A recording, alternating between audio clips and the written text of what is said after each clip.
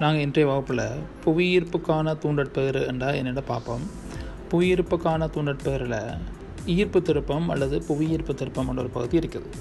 புவியீர்ப்பு திருப்பம் என்று சொன்னால் புவியீர்ப்பு விசைக்கு அமைவாக தாவர பகுதியில் ஏற்படக்கூடிய வளர்ச்சி நாங்கள் ஈர்ப்பு திருப்பம் அல்லது புவியீர்ப்பு திருப்பம்னு சொல்லுவோம்.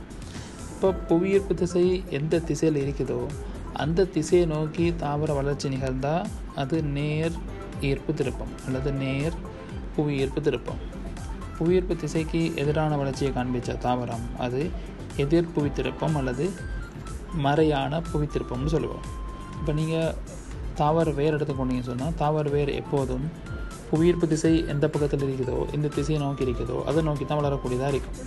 எனவே தாவர வேர்கள் நேர் புவி திருப்பத்தை காண்பிக்கும். ஆனால் அங்குரங்கள் எப்போதும் புவியீர்ப்பு திசைக்கு எதிரான வளர்ச்சியை காண்பிக்கிறபடியினால அது எதிர் புவி திருப்பத்தை காண்பிக்கும் அல்லது மறையான புவி திருப்பத்தை காண்பிக்கும். இதில் முதலாக என்ன பாருங்கள், புவியீர்ப்பு அல்லது ஈர்ப்பு திருப்பத்திற்கான தூண்டற்பெயராக தாவரத்தின் அங்குரம் மேல் நோக்கி வளர வேர் கீழ் நோக்கி வளர்ச்சி அடையும். ரைட்டா? இது நேரானதாக அல்லது மறையானதாக இருக்கலாம். இதைத்தான் நான் உங்களோட முதலும் சொன்னேன். தாவர வேர் புவியீர்ப்பு திசையில் வளருது, எனவே நேர் புவி திருப்பம்.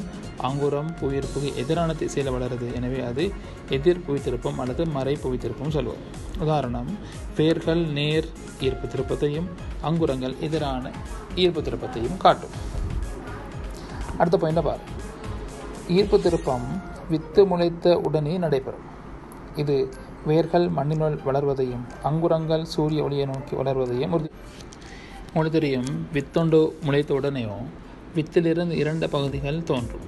ஒன்று கீழ் நோக்கி வேரும் மேல் நோக்கி வித்திலையும் உருவாகும். இந்த கீழ் நோக்கி தோன்றக்கூடிய வேர்கள் புவியீர்ப்பு திசையின் இழுவை காரணமாக கீழ் நோக்கி வளரப்போகுது.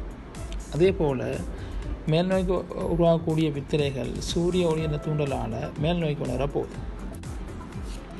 எங்களுக்கு இதிலிருந்து விளங்குது புவியீர்ப்பு விசை கீழ் நோக்கி தொழிற்படுது, ஒளியின் தூண்டல் மேல் நோக்கி தொழிற்படுது. எனவே நாங்கள் ஃபைனலாக இறுதியாக இப்படி ஒரு முடிவுக்கு வரலாம். வேரானது நேர் புவி திருப்பத்தையும் எதிர் ஒளி திருப்பத்தையும் காண்பிக்கும். அதே போல் அங்குரம் நேர் ஒளி திருப்பத்தையும் எதிர் புவி திருப்பத்தையும் காண்பிக்கும். அடுத்தது, தாவரங்கள வேரில் வேர் மூடியின் சில களங்களில் நிலைக்கற்கள் செறிவடைந்து காணப்படும்.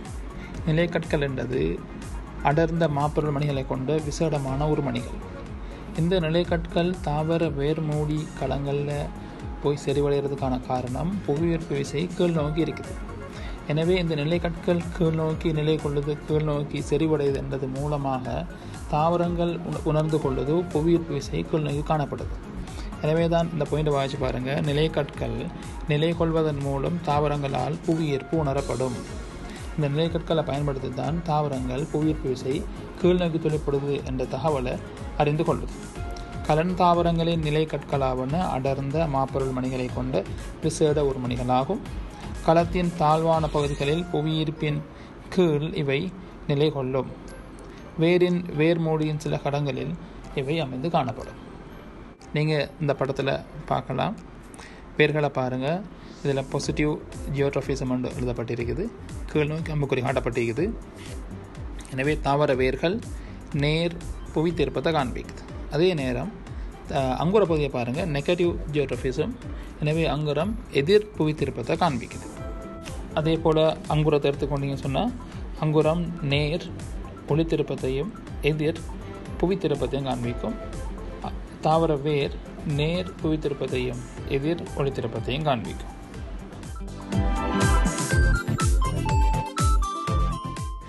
நாங்கள் இப்போ நிலைச்சிறுகற்கள் கருதுகோள் என்னது வருவோம். நிலைச்சிறுகற்கள் என்றால் என்னென்னு சொல்லி நான் ஏற்கனவே உங்களுக்கு சொல்லியிருக்கிறேன். இது அடர்ந்த மாப்பொருள் மணிகளை கொண்ட விசேடமான ஒரு மணிகள். இந்த நிலைக்கற்கள் வேர்மூடி களங்களில் கீழ்ப்புறமாக இருக்கக்கூடிய சில களங்களில் அமைந்திருக்கும் என்று ஏற்கனவே பார்த்துருக்கிறோம். இப்போ நாங்கள் நிலைச்சிறுகற்களில் கருதுகோள் என்றா என்னன்னு சொல்லி பார்ப்போம். இங்கே காட்டப்பட்டிருக்கிற படத்தை பாருங்கள். இது ஒரு வேருச்சி பெரிய இலையம். அந்த பெரிய இலையத்தில் கீழ்ப்புறமாக காணப்படுறது வேர்மூடி. அந்த வேர்மூடியில் சில களங்களில் அமைந்திருக்கக்கூடிய நிலைச்சிறுகற்கள் இங்கே காட்டப்பட்டது. இங்கே சிவப்பு நிற புள்ளிகளாக காட்டப்பட்டது. நீங்கள் இந்த படங்களையும் அதை பார்க்கலாம். நிலைச்சிறுகற்கள் ஒரு புறத்தில் செறிவடைஞ்சு காணப்படுது.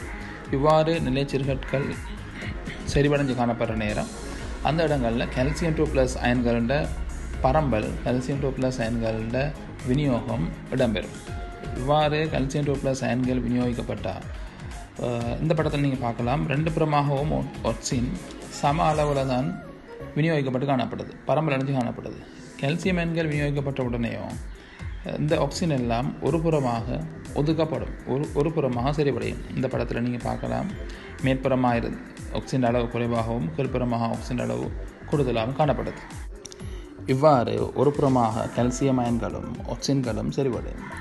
இதில் வேறு பொறுத்த வரைக்கும் எந்த பக்கம் ஆக்சின் செறிவடையுதோ அந்த பக்கம் மெதுவான நீட்சியும், எந்த புறத்தில் ஆக்சின் செறிவு குறைவாக காணப்படுதோ அந்த பகுதியில் வேகமான நீட்சியும் காண்பிக்கப்படும். ஆனால் தண்டை பொறுத்த வரைக்கும் இது மாதிரி தான் காணப்படும்.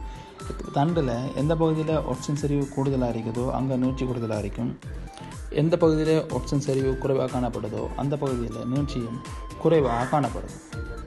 எனவே இவ்வாறு வேறுண்ட கீழ்ப்புறமாக ஆக்சின் செறிவு கூடுதலாகவும் மேற்புறமாக ஆக்சின் செறிவு குறைவாக காணப்படும். கீழ்ப்புறமாக காணப்படக்கூடிய உயர் ஆக்சின் செறிவு இதனுடைய வேர் நீட்சியை நிரோதிக்கிறபடினால மேற்புறமாக இருந்து வரக்கூடிய கலநீட்சி காரணமாக இந்த வேர் கீழ் நோக்கி வளைந்து வளரக்கூடியதாக காணப்படும். இதனைத்தான் நாங்கள் நிலைக்கல் கருதுகோள் என்று சொல்கிறோம்.